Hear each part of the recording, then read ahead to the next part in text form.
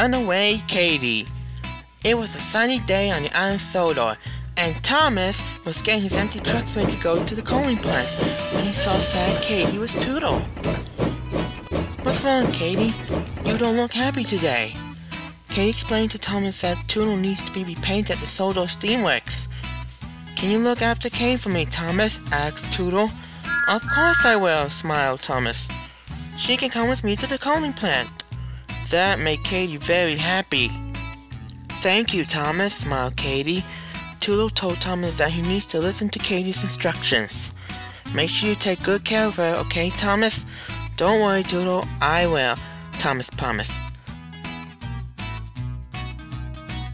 Katy was coupled at the end of Thomas's trucks, and they set off to the coaling plant.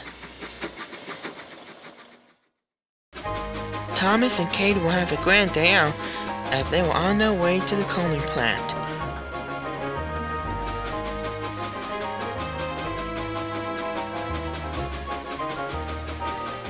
Percy and Toby were there when Thomas arrived with Katy. "Hello, Thomas. I see Katy's helping you today." "She sure is, and I promised Toodle to look after her," said Thomas. Percy was proud of his friend, and so was Toby. Then the foreman came to see Thomas. "Sir Topham Hatt needs you to deliver the coal to Brandon Docks," he said. "Yes, sir," answered Thomas as the coal was loaded onto his trucks.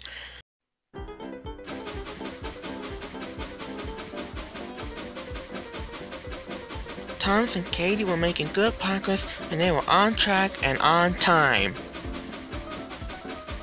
"We're almost there, Katy," called Thomas. "We just need to go over Gordon's Hill and we'll be on our way to the docks." Thomas was going too fast. Katy was being bounced and bumped all over the place. "Thomas, slow down. This track is really bumpy," she called. "I can't. If I slow down, we'll be late. But if you go at this speed, something bad will happen." And Katy was right.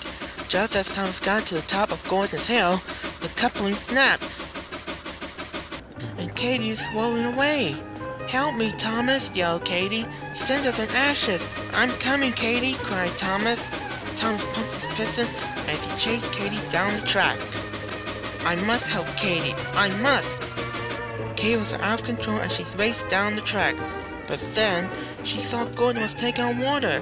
The sailorman changed points just in time. "Sorry, Gordon, can't stop," called Thomas as he chased after Katy. Next, Katy sped past Percy. "Bust my buffers!" "Don't just stand there, Percy, stop Katy!"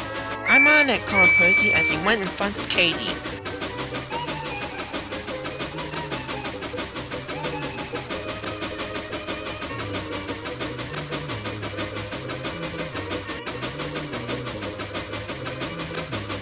Thomas buffed up to help Percy, and together they brake as hard as they could.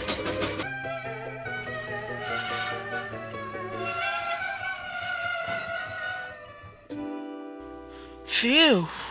Are you alright, Katy?" "I am, and it's all thanks to you and Percy," said Katy. Tom felt very bad for not listening to Katy. "I'm sorry that I went too fast," he said to Katy. "No worries, Thomas," smiled Katy.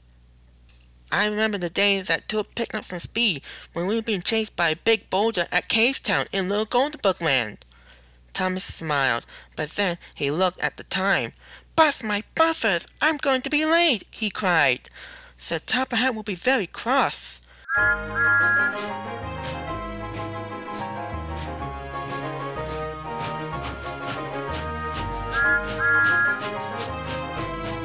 Thomas arrived just in time. "What took you so long?" said Sir Topham Hatt. Thomas told him about losing his train, and the big chase too. "Don't be too hard on him, sir," said Katy.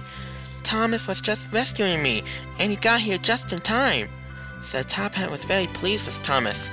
"Well done, Thomas. You have saved Katy from a nasty accident." Thomas was delighted. A few weeks later, Toodle came back with a new coat of orange paint. Thomas and Katy were impressed. "You look great, Toodle," smiled Thomas. "Thanks. "How was the day with Katy, Thomas?" asked Toodle. "It was fun," answered Thomas. "Thanks for your help today, Katy." "And thank you for saving me, Thomas," smiled Katy. And Thomas happily agreed as he went home to Tisma's sheds.